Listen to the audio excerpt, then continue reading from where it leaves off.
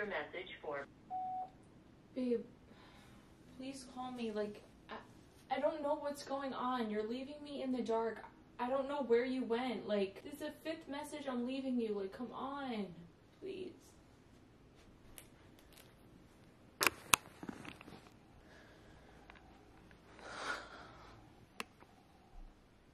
Babe,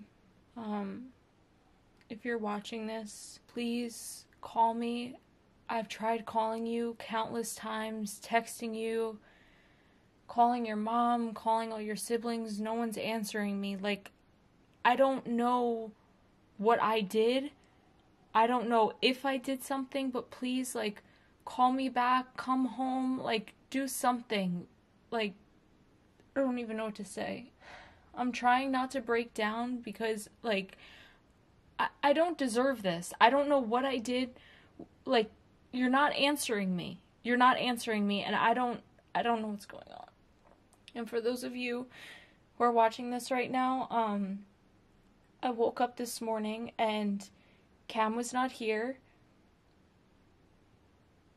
And I came in our closet and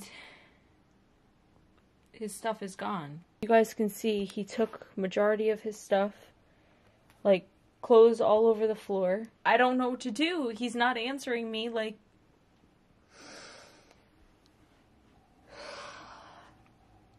I just need some water.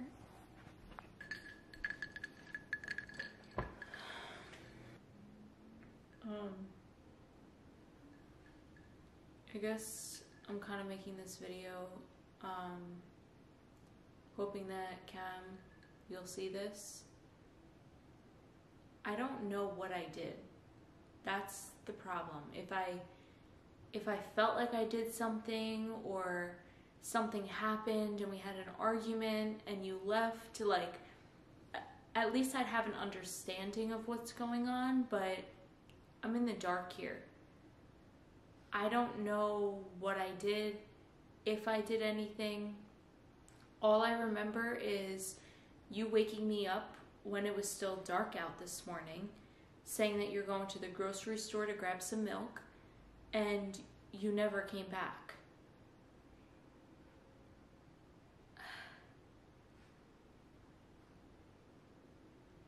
It's just really frustrating for me because I wake up. First of all, we just got a puppy together. I surprised you with the dog yesterday. I wake up this morning, go to take care of her, wondering where you are because there's no way you were at the grocery store for several hours. And come to think of it, the grocery store was closed. And the fact that I wake up this morning, go to take care of the dog, and you're still not here, I'm worried that something happened to you. I'm scared. I'm nervous that maybe... Come here, baby. Come here. I'm nervous that something happened to you. And you're gonna sit there and just not answer my calls or my texts or anything regarding what I did and why you're gone. And then I get out of the shower to grab some clothes to pull myself together, and all your stuff is gone. Your stuff is completely gone.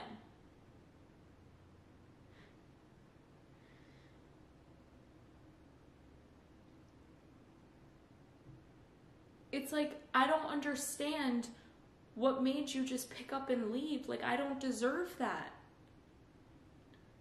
I don't deserve you to just leave me like that. Like, does this ring mean nothing to you? You gave me a promise ring saying that you're going to marry me one day and then propose to me one day, and now you're just gone and not answering me. I've left you several messages and nothing's happening. So I don't know what to do at this point. I'm hoping that you're gonna see this and please respond to my messages. Come home. Like, we just got another puppy together. We have another dog together. We have a whole home together. We have a life together ahead of us, and I don't know why your girlfriend of 5 years, going on 5 years, deserves this. I don't. So please answer me. Please come home do something so I can know what's going on. I don't even know what to do with myself. And I'm resorting to the platform we've built together to try and get some answers. So please, to our supporters, please comment down below for like Cameron to call me. I don't know what's happening, and I'm getting really frustrated. I mean, I don't know what else I could possibly say. There's not much more to say, besides, I love you, Cameron. Whatever you're feeling right now, like, I want to go through this with you. I don't want you to be by yourself. I love you with all my heart, and whatever you think I did, or the reason you left me, or whatever it is, we'll get through it together. So please reach out to me. I'm still going to keep trying to call you and talk to you. I think I'm going to go to Cameron's mom's house right now to see if I can get some more answers. I just feel really in the dark.